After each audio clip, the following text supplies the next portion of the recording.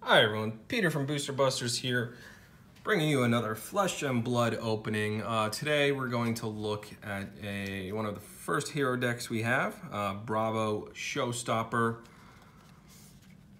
This is the Guardian Hero Deck. Step right up. Here's the strongest man in Wraith.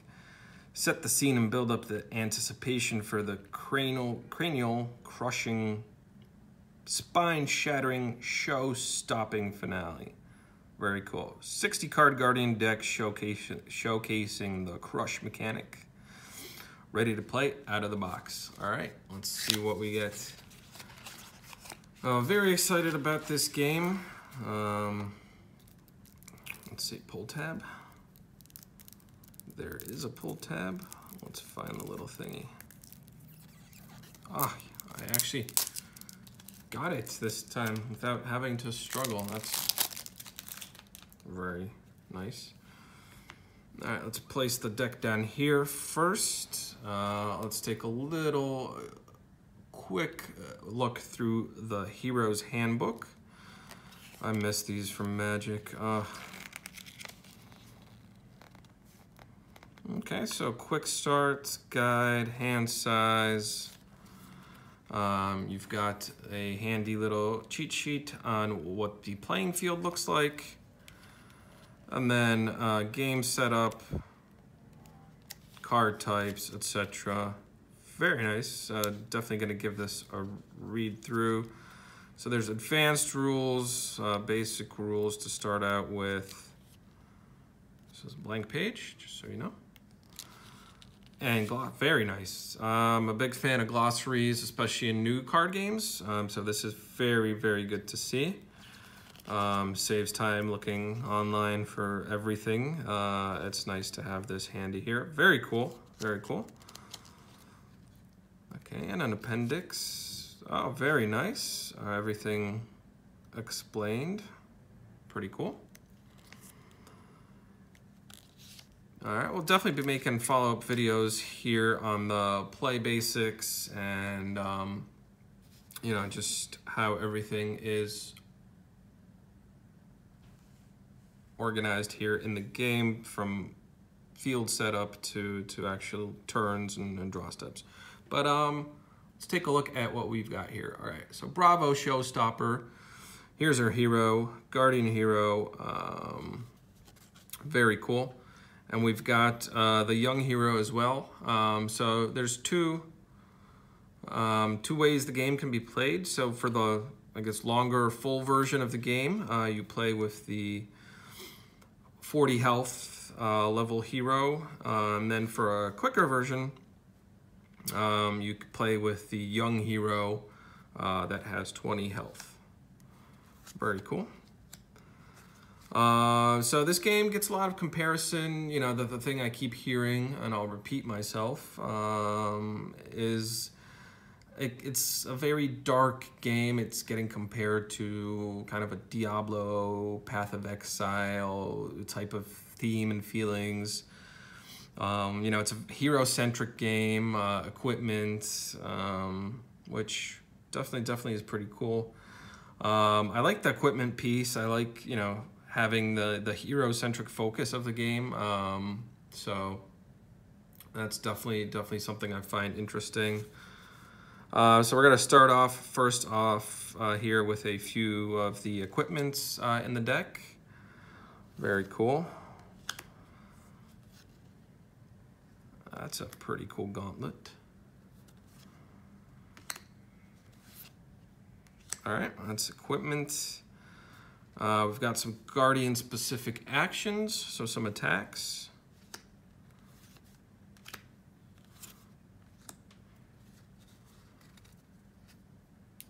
Cartilage Crush. You must have said something offensive, and then she's basically putting him in his place. Very cool. Debilitates. Again, some more of the attack cards.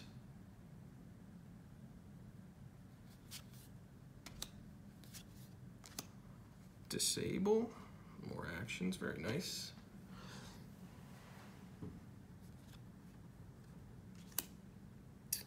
Okay, now some auras, so I guess kind of spellish enchantments. They stay in the arena until they are destroyed. Very cool.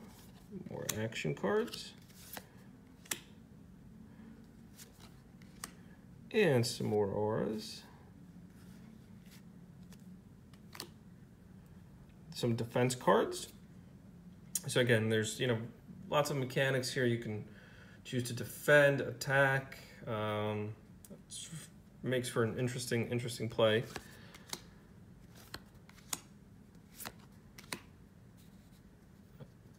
Buckling Blow. Cartilage Crush. Now, again, I've said this in some of my other videos, but just to point it out here for those, if this is the first one you are watching, up here in the right-hand corner is what's called the pitch cost. You basically can discard the card to gain additional resources. Let me find a Buckling Blow. Okay, so you see, we're not getting the same repeats. There's differences to these cards. So we've got the pitch cost here. This one has a 1 pitch cost. This has a 3. There's also subtle differences in what they actually do, but not in this case. Oh, sorry, yes, there is. In terms of the attack. So the 1 pitch cost has 8. This one has 6. There can be differences here as well in certain values on the card here, depending on the pitch cost. So just wanted to point it out. It's not a lot of repeats. Actually, every card here matters. And you know, there's differences to be taken into consideration. Cartilage Crush, 3 pitch cost version. Crush Confidence, I love this art.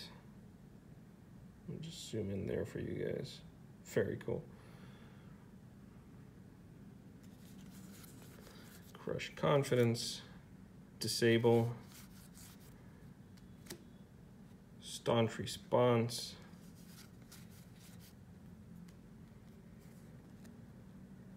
well, that's, yep, we're getting into the rares now, nice. Blessing of Deliverance, Stonewall Confidence, some generic action cards now, so not specific to the Guardian. Raging Brawnhide, Raging Onslaught, Drone of Brutality, it's rare. Wounded Bull, Pummel, Potion of Strength, rare. Just in case this is your first video for Flesh and Blood, right at the bottom we've got next to the set symbol, we've got the rare. So the card quality, so this one R stands for rare. Another Potion of Strength. Slogism, Slogism, and Slogism. Okay, very cool. Very cool Guardian deck. Again, let's have a quick look at what the Guardian does. So his action, until the end of turn, your attack action cards with cost 3, so pitch cost 3 or greater gain dominate. Go again. The defending hero can't defend the attack and more with more than 1 card from their hand. Sounds very interesting, very cool. Let's take a look at some of the equipments we got here, just to, as that's a big focus of the game. Generic equipments, and then 2 Guardian specific equipments. So we'll look at these closely, specific to the Guardian.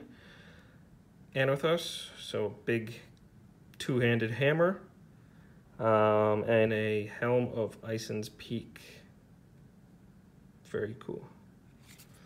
All right, we'll be checking out more of the starter decks in further videos, just to give you guys an idea of what's in the deck, what kind of cards there are. You can, you know, take a look at the cards, read the cards, some of the game mechanics, help you make your choice, you know, who you'd like to play as. For me, I'm definitely a big fan of the Guardian right now at the moment. I'll have to take a closer look at some of the other ones to see. I know the Ninja deck is quite popular as well, with lots of combos. The Brute is also pretty interesting. Rhinar, so kind of brute warrior, very brutal, very bloody, interesting as well. Thanks for tuning in. Let me know what you guys think of the game, of the cards. Let me know if there's anything specifically that you're interested in, as this is quite a new game. Happy to make some follow-up videos and help spread awareness in the community. Make sure to subscribe so you don't miss out on the next videos, and thank you all for tuning in.